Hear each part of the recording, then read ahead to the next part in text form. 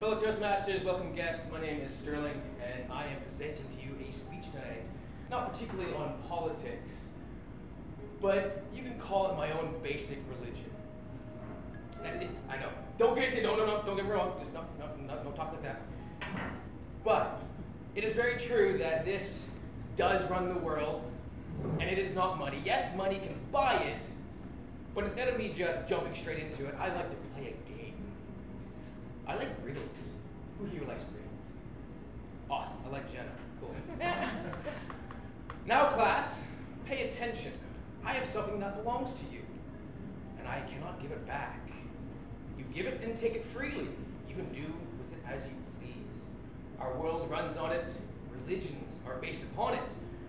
Without it, power means nothing. Governments would crumble. Relationships are built from it or broken from the loss of it.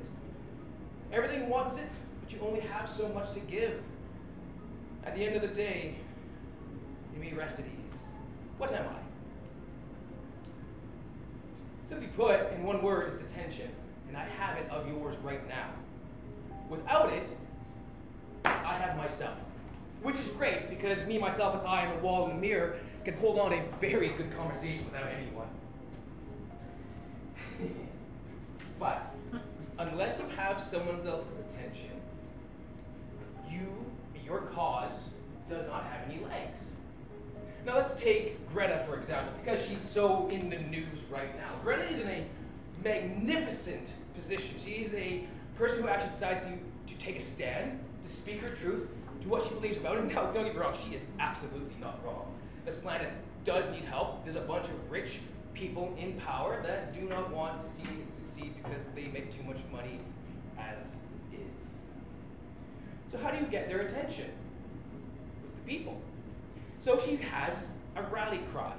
She has a cause. She has people that will follow her because she has become the embodiment of let's save the globe. He used to be Bill Nye the Science Guy, but he's long since passed. No, he's still alive, don't worry. I still love him. He has a new show, but it's gone way too political. Yes.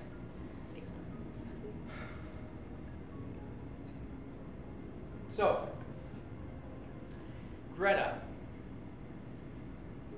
what happens when you yourself, without any power, without any money, have attention?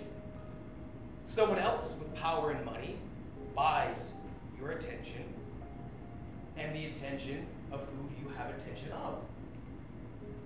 So, unfortunately, as good as Greta's intentions are, she is nothing but a pawn in a much, much bigger game of attention.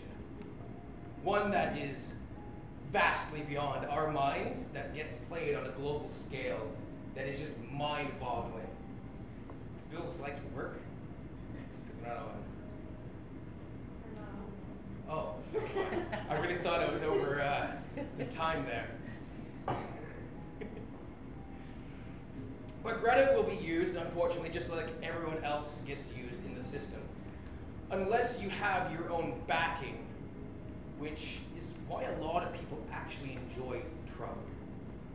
Because he has his own money. He has the attention.